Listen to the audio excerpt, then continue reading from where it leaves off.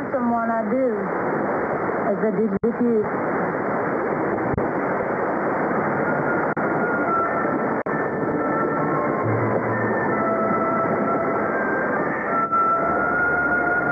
Did you fall all over me? Didn't you notice? Kelly McGillis and Kurt Russell fall in love despite a dangerous family feud in Winter People.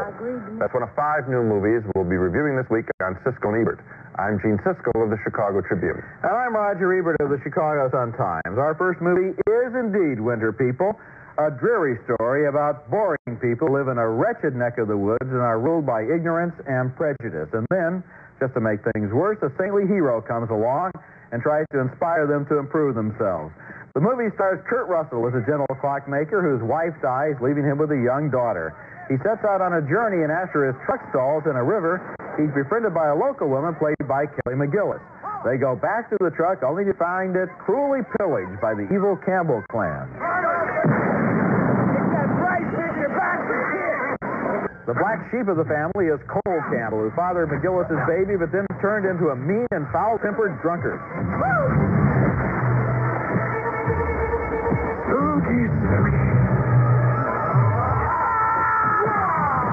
McGillis confesses her secret, but Russell says he loves her anyway. There's nobody else around he could love. First thing I knew, he was on top of me. Kissing me. Devouring me like a starved man. I wish she'd been more careful. You don't mind? Only that he hurt you. And this movie provides additional evidence supporting my theory of the Cole rule, which is that no movie made since 1977 containing a character named Cole is any good. What I can't figure out is why anybody wanted to make this movie in the first place. If there is anything more depressing than a screen full of vile-tempered, unshaven, louse-ridden, violent hillbillies, it's a noble clockmaker who turns up to reform them.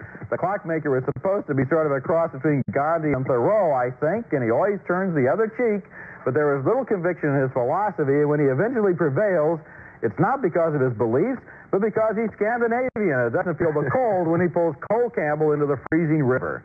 Almost as chilly are the love scenes between Russell and McGillis, which feel devout rather than passionate. Winter People is dreary, uninspired, cold, and grim. Yeah, I was stunningly bored by the film, as you apparently were. Kelly McGillis, period dramas are very difficult to do. Yes, they are. And she just doesn't seem to fit there. I mean, we see her and we see right through the costume. It doesn't seem to mean anything. These people are a bunch of unimportant people. There was a film called Shy People a while back where we went into a bayou country and backwoods, and we saw backwoods characters that now, by comparison, seem very real. I didn't appreciate the film that much, but I certainly appreciated it more having seen this, which is almost a parody. It's like one of these classic illustrated comic books of Ivanhoe or something. It's just goofy. Well, the Campbell clan just rides on, shoots up everything, swears at everybody, spits tobacco juice, and rides off again. I'm telling you, there was a movie, do you remember a movie almost 20 years ago called Will Penny? Yes. It starred Charlton Heston. It was once again about a man and a woman who are snowbound in a cabin during a long winter, and there's a little child involved, and they fall in love. It's a good film. It's the same kind of basic situation, but this movie just has absolutely no inspiration, no new ideas, and it's just a real grind. Well, all right, our next film is called Say Anything, and it is something quite special. A rare film about young people in love that is not exploitive, not superficial, not lecherous, not like anything I've seen in quite a while from American movies. Say Anything begins with the brightest, prettiest girl in school telling her classmates that she is desperately afraid of the future, and that's a refreshing jolt of candor right away at the beginning of the film. Then an awkward young man asks her for a date. You busy on Friday? Yeah, I have to help my father. Are you busy on Saturday? Saturday I have some things to do around the house. So you're monumentally busy? Well, not monumentally. That's Ione Skye as the girl. John Cusack plays the nervous boy. He's even more nervous when he meets her father on their first date. Look, I know you're busy. You don't have to entertain me, but you can trust me.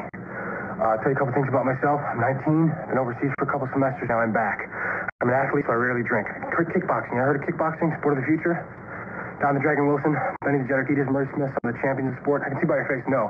My point is you can relax because your daughter will be safe with me for the next 7 to 8 hours, sir. Say Anything gives us a rare, frank father-daughter relationship as Ione Skye tells John Mahoney, playing her father, about her feelings for Cusack. So we started spending all this time together as friends. But I could feel him getting anxious.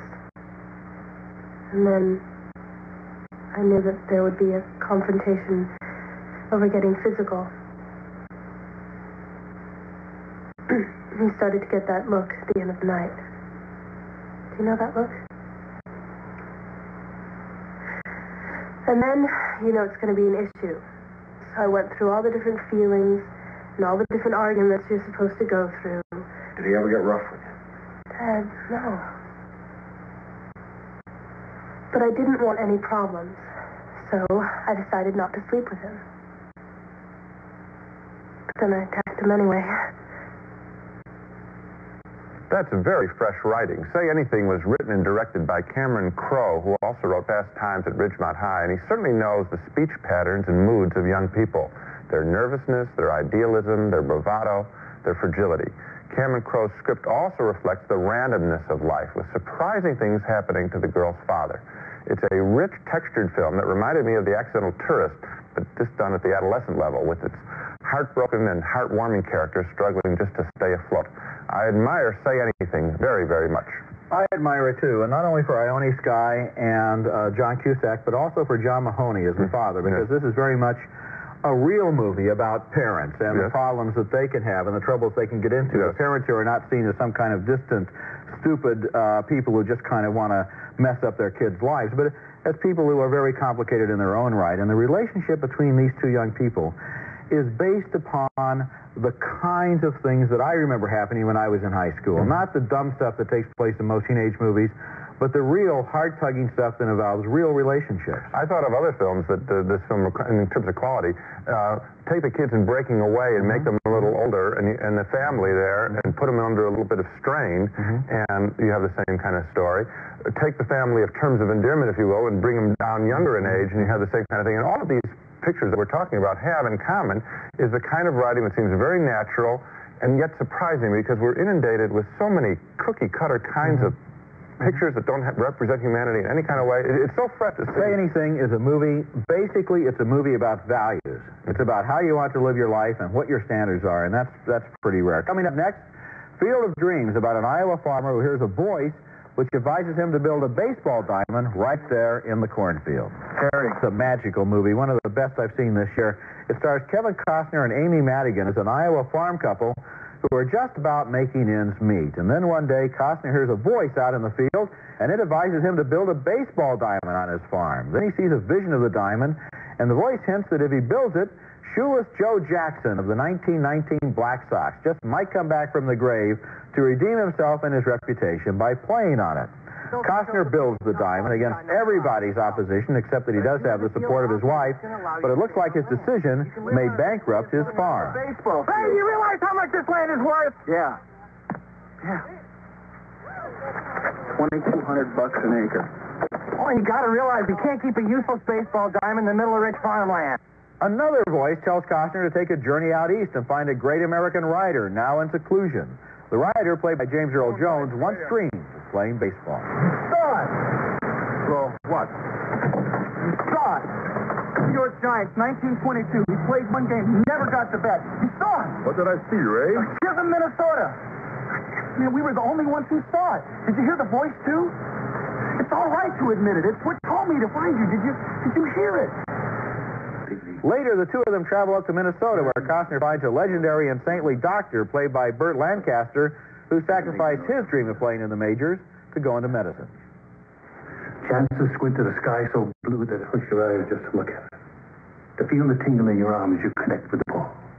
To run the bases, stretch a double into a triple, and flop face first into third. Wrap your arms around the bag. That's my wish, Rick and Silver. That's my wish. Well, wouldn't you know, shoeless Joe Jackson does turn up to play once again on that diamond out there in the field. He's played by Ray Liotta. Ray, I hope you don't mind, but we got tired of just having practices, so we brought another team out with us so we could have some real games. I don't mind. Where'd they come from? Where did we come from? You wouldn't believe how many guys wanted to play here. We had to beat them off with a stick. This is a very hard movie to describe, and that's part of what makes it so good. It's the kind of fantasy that James Stewart or Henry Fonda might have felt at home in. A movie about daring to dream and putting your money where your mouth is. It's also a wonderful baseball movie. The sight of the ghosts of those great old baseball players materializing out of the cornfields to hit a few and field a few, to play one more time, captures in a very special way what is timeless about the game of baseball. Field of Dreams is so fragile and so perfect, it's like a miracle, a completely original and visionary movie about the love of baseball. Well, I know that that's what it's trying to be, and I certainly wanted it to be that, but it didn't work on me. The fantasy fell apart. Bull Durham, to me, of recent pictures, is to me even more pure about love of baseball. I mean, for me.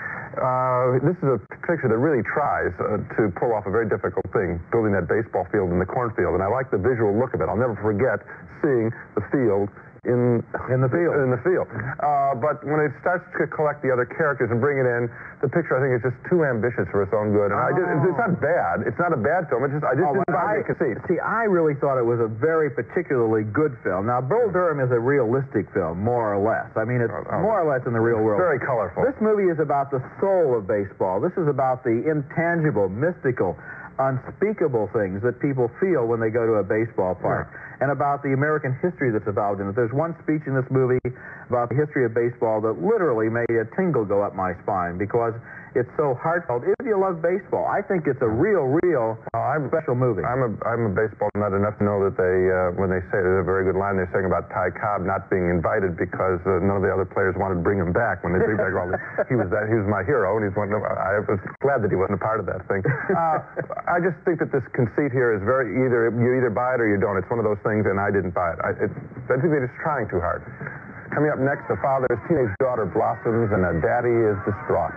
Tony Danza stars, and she's out of control. And the planes go after me. You don't understand. I'm a parent. And like the movie Say Anything, which we reviewed earlier, She's Out of Control is about a beautiful teenage girl and her father and the boy she dates. But the similarity ends immediately because She's Out of Control quickly turns into a trashy TV-style movie that tries vainly to satirize its subjects.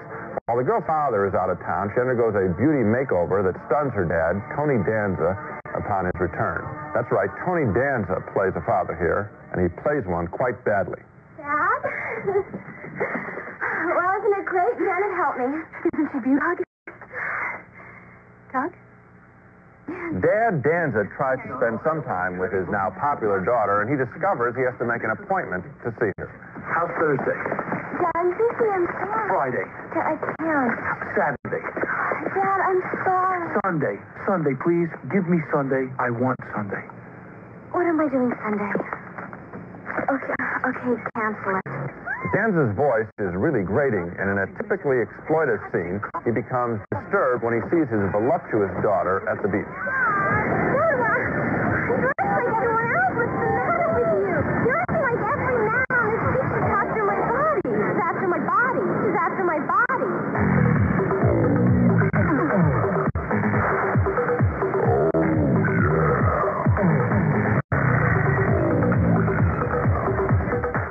That's Amy Dolan's girl. Seeing She's Out of Control is really a depressing experience. It is neither lifelike nor an effective fantasy. That scene you just saw tries to rip off 10, but it isn't 10.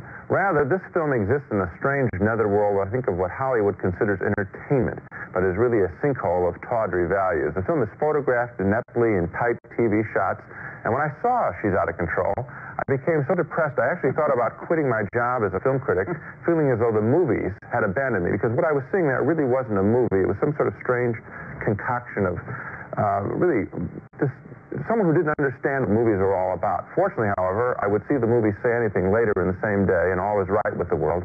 I'm still on the job. You know, people probably think you're joking when you said you were really thinking of quitting your job, but I know what you felt, because I sat there and I thought, life is precious, life is short, and the idiots who made this film are taking 2 hours of my life and robbing it from me in order to give me less than nothing. Yeah. I mean, a movie like this is a crime, because what it does is it robs life from people by requiring them to spend 2 hours having such a terrible experience happen to them. Now, Jean-Luc Godard, the great French director, once said, the way to criticize a movie is to make another movie, and you put your finger right on it, because the next movie we saw the same day was Say Anything, also about a father, also about his daughter. Same kind of basic situation, but here's a trash movie, and here's a great movie.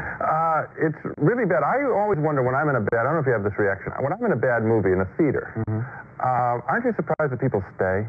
I think maybe they've spent their money. But they what don't have about any place to go for 2 hours. Yes, but I would say this, when you talk about robbing your life, see, my thing I've always wanted to say to people, I've always wanted to stand up in the middle of a bad movie in the theater and say, aren't your lives worth more for 2 hours than even, say, $7 in New York City? $3.50 an hour. That's below the minimum wage, the minimum wage. I mean, get out and live. Go stand in the lobby and talk. Yeah. You know? Oscar Brotman, the Chicago film exhibitor, once told me many years ago, he said there's a rule. He said, if nothing has happened by the end of the first reel, nothing is going to happen. Yeah. You know? And when I saw this movie, I knew that after the first minute, I knew that nothing was going to happen. Basic errors. Okay, coming up next, 2 sailing ships, a man, a wife, and a killer in dead calm. What are you doing? Good to get that off our chest, wasn't it? You know? Normally I say that that's the great thing about our job is that we can get back at a film the way that the public can, but I can't get back at that movie. Yeah. No, I didn't do it justice. I was really unhappy. It did a wrong to us that will never be righted.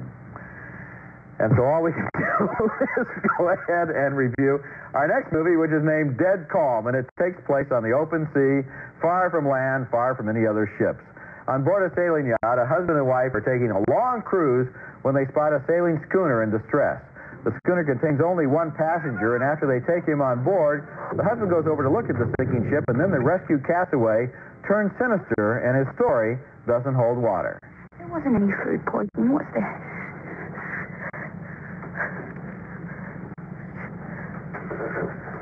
You want to do this now? All right. He tried to kill me, Ray. He tried to suck the life out of me, if you could possibly grasp that concept. That's Billy Zane as the crazed killer and Nicole Kidman as the wife. Her husband, played by Sam Neill, realizes the deception, but he is unable to get back on board his own yacht.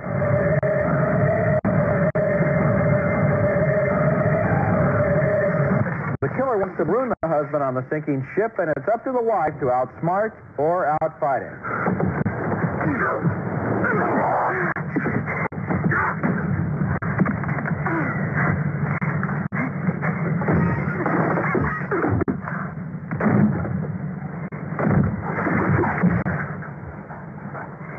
Dead Calm is a very simple story that basically involves only 3 people. It's kind of a variation on all those great old thrillers about dangerous hitchhikers.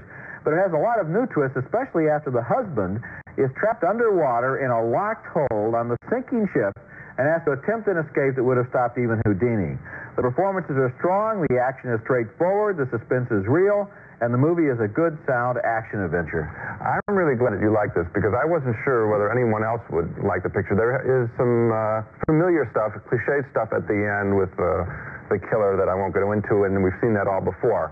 But the bulk of this movie is really quite effectively directed, shot, and cast, exceptionally well cast with realistic type people who suddenly have this awful thing happen to them. And I like the minimal approach of this picture, which is, just as you said, 3 people, 2 boats, and they made an interesting movie out of it. Philip Noyce directed it. And Philip Noyce, yeah. The great open sea, so that you can see the help is going to come from anywhere. This reminded me of some of those novels by John D. MacDonald about ordinary people who go out to sea and suddenly find themselves trapped in a situation that really tests them in terms of who they are and what they're capable of. And that's what happens to the people in this movie. You see how fragile they are because this big expanse of water obviously surrounding them. Also, I like the way visually the director shoots the woods. The beautiful woods of the boat are also very fragile. They're always being splintered, and so you get that sense of the fabric of the boats and the fabric of the people. Very well done.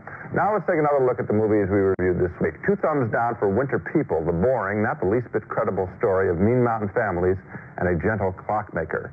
2 thumbs up, way up, for Say Anything, a remarkably sensitive and funny slice of life about a father, his daughter, and her boyfriend. A split vote on Field of Dreams, the baseball fantasy. Roger bought the fantasy and considers it a great baseball movie. I disagree. I thought the film tried to cover too many bases. 2 thumbs down, way down, for She's Out of Control, the teen comedy that we both agree as one of the worst experiences of our professional lives. 2 thumbs up for Dead Calm, a fine little thriller about terror on the high seas. So not a bad week, even though we were thinking about resigning. Dead Calm was exceptional. Say anything. And I really want to put in a strong plug for Field of Dreams. I'm surprised you didn't like it. I think it's really one of the best movies I've seen this year. Okay? We'll be back next week with 5 new movies, including See You in the Morning, starring Jeff Bridges and Farrah Fawcett, and Disorganized Crime, starring Corbin Burnson and Lou Diamond Phillips.